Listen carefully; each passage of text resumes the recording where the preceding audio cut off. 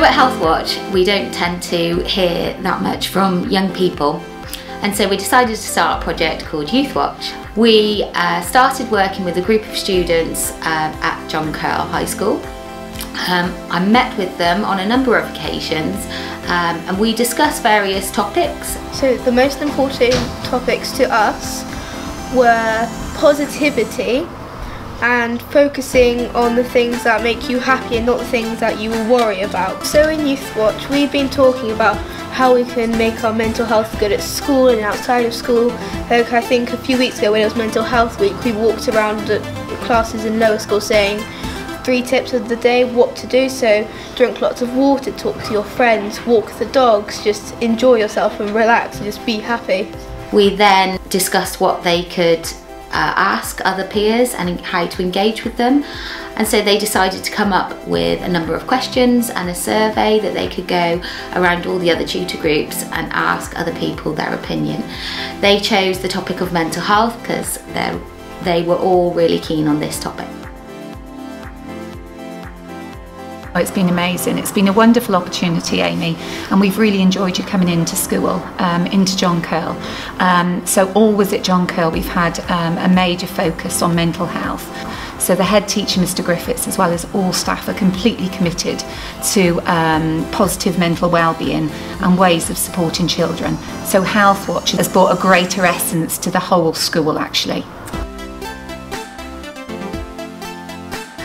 Just from seeing the young people being filmed today and their reactions to the work that Healthwatch has done within John Kyrle, and you know, the new Youthwatch group has been superb and they are so committed to helping other students throughout the school and raising the profile of mental health, not only within John Kyrle but also across the community. You know, these are some of our newest students into the school today, only 6 months into John Kyrle, and I think they've done a grand job. It's so nice to hear voices, and the engagement that we've seen today has been fantastic. It's been really fun, and it's so useful as someone who's involved in commissioning services to hear actually how it is on the ground, to hear what are the concerns from young people and actually what could we be doing better. Yeah, if you remember the first session that we had with them, they were very, very quiet, and then as the weeks have gone on they've become much more vocal, and as you could see from the filming today, actually, you know, they're very, very keen on asking those questions of Dr. Linane, and they want answers, and isn't that what Youthwatch, Healthwatch is all about? You know, finding out, signposting, getting the support and help that you need, and surely student voice is so important for the future. I think it's really good because usually people just listen to the adults and don't really think much of a children's voice. I hope they've found it useful. I certainly have. It's been challenging. I've had some really difficult questions, but it's been really interesting, and I've just been hugely impressed at how engaged and how interested they are in the subject. You know, I kind of live and breathe this stuff, but actually it's really important that people kind of have an awareness and that we know where we're going with mental health particularly. So hopefully it's been useful and a chance to show that we're accessible, that we want to get involved, and that if we pick things up early we can do something better. Not at all actually. I see it as a benefit to my workload, because if it can help one young person to be signposted, to have some direction, to ask Dr. Linane questions that maybe they were unsure of previously, then surely that's got to be of benefit to the school.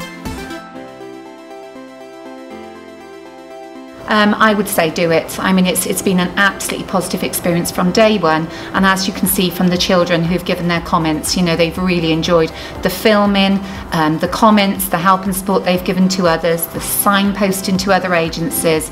They're very committed, and I'm sure other schools would see similar in their own students. You know, we're so grateful for the work that you've done with us. Definitely get involved. I think it's worked really well with John Kyrle. It's been really a positive way of raising the conversation about mental health, and I would say it's really important for other schools to get involved and to kind of follow this lead. Well, I think it's a really good opportunity to take, because first of all, if you have any queries or worries, you can speak to the group and you might be friends with them, or you can make new friends while being in the group. and I think it's really good, especially if you're a bit nervous, like, oh, I'm not sure if I should. Just, if you don't know, go and try it. It's always just good to try something, because you never know.